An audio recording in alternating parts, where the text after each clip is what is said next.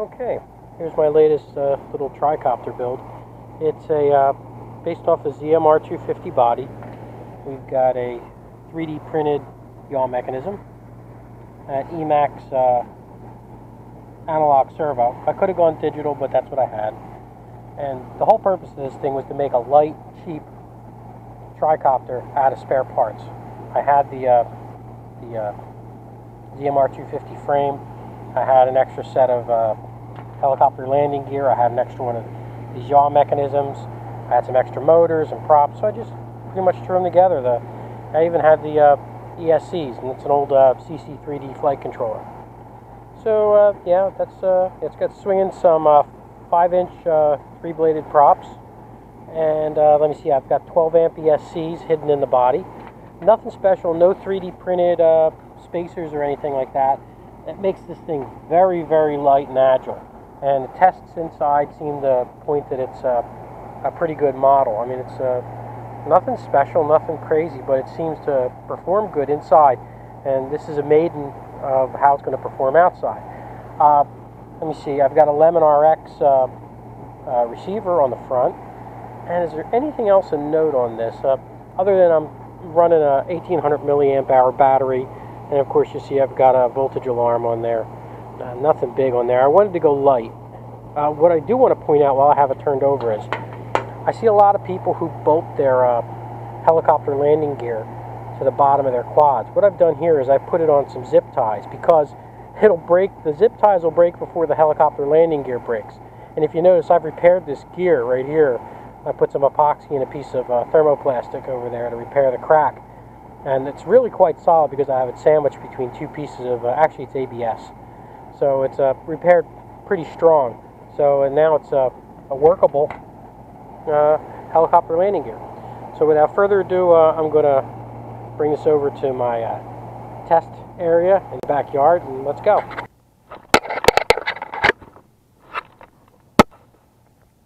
Okay, let's plug this bad boy in, and here we got it.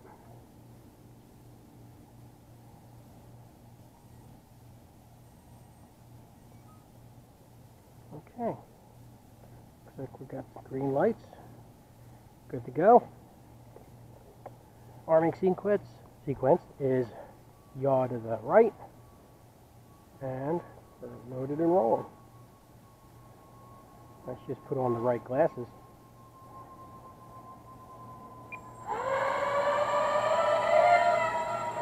And there she is. Very nimble.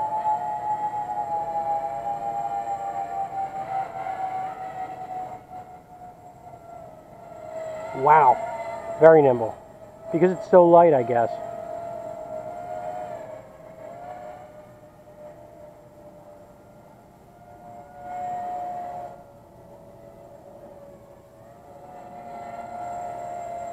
Nice.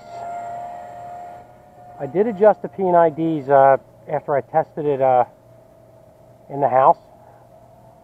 So it seems like, and I got a little bit of a wag. If you look up, you can see it. Yeah, see it? So I'm going to probably have to, see it's got a little bit of nose shake. So as if it's saying no.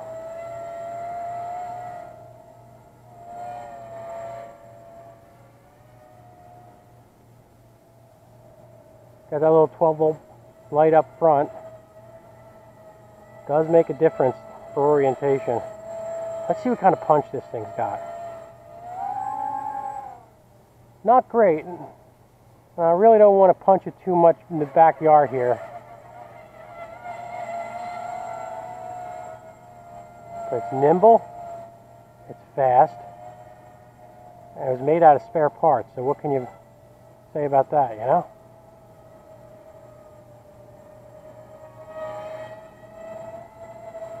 Let's see if we can punch it.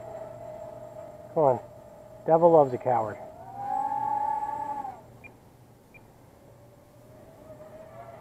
Not spectacular, but definitely not along the lines of my ZMR250.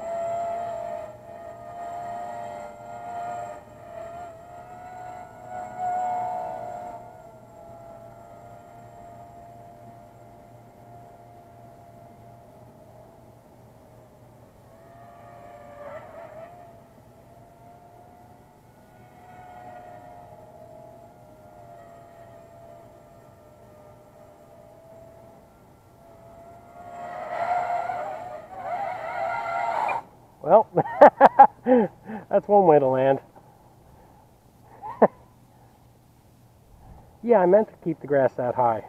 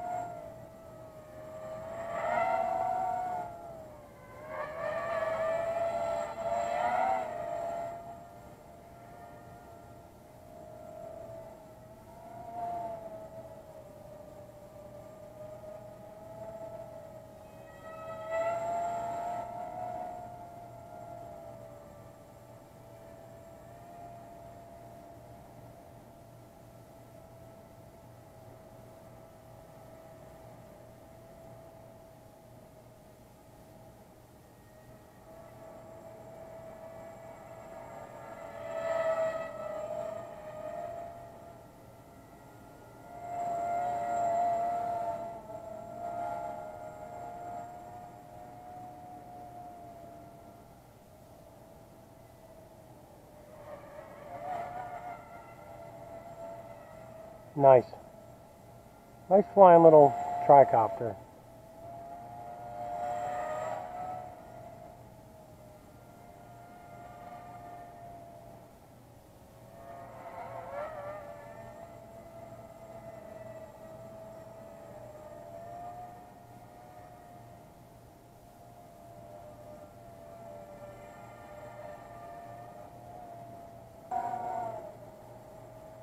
And nice.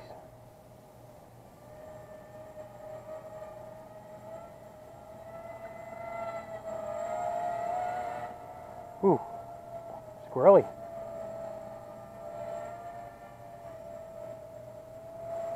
Part of the thing is I don't have a lot of room back here and there's so many obstacles.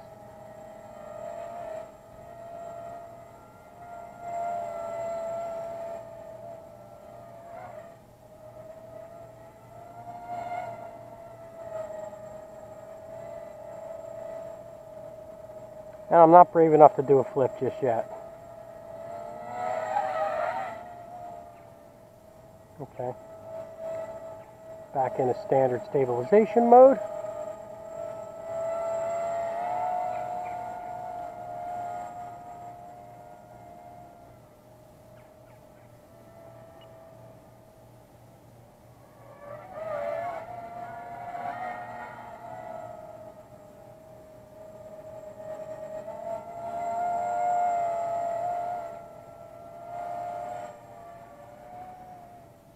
A little bit close to the trees there.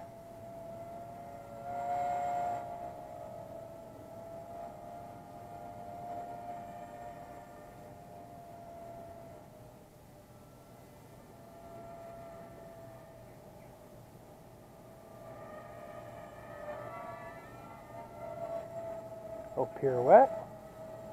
Nothing fancy.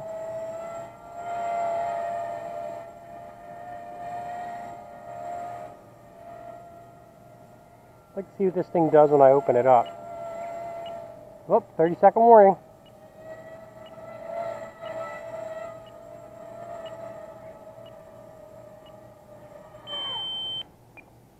And that's it.